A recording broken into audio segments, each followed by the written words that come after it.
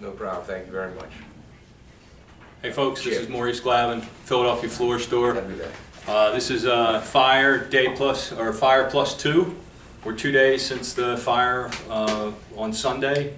This is the War Room. We're also calling it our Phoenix Room. So we're in the process of contacting customers.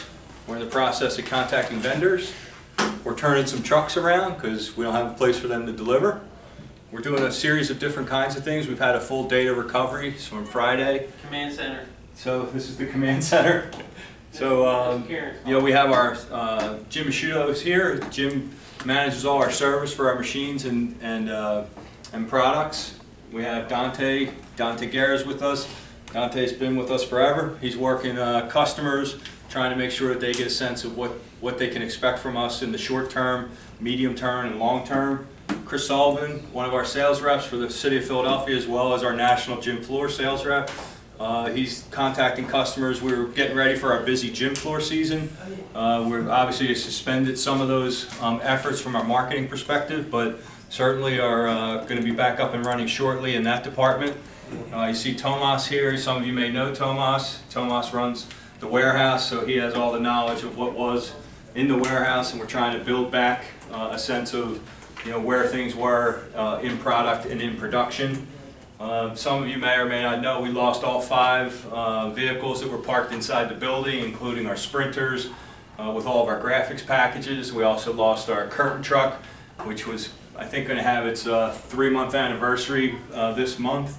So we'll be ordering those all over again. We had our box trucks, flatbeds, etc.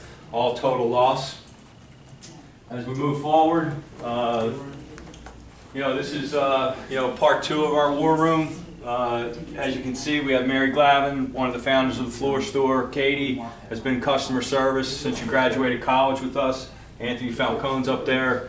We're working with one of our vendors, a subcontractor, that's Paul Allers. Paul is with Triactive Media. He's helping us build back our websites. He's helping build back into our Profit 21 system. Joe Glavin, founder of the floor store. What you're really seeing in the middle here is our data recovery strategy, which we tested a number of different times, hoping we'd never have to use it, but here it is. Yeah, we just tested it last month. That data recovery system we brought up in about 6 to 7 hours on Sunday once we were notified of the fire.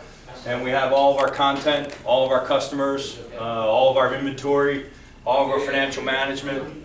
So I'm really proud of our team. I'm really proud of our vendors that have helped us tremendously. I'm proud of our subcontracting group, who's part of our team.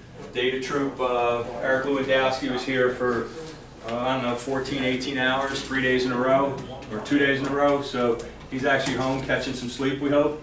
So that's just day 2 after the fire for the Philadelphia Floor Store, and we're going to keep at it, and we're going to be back before you know it. And thanks for your time, and thanks for your support, and thanks for your prayers.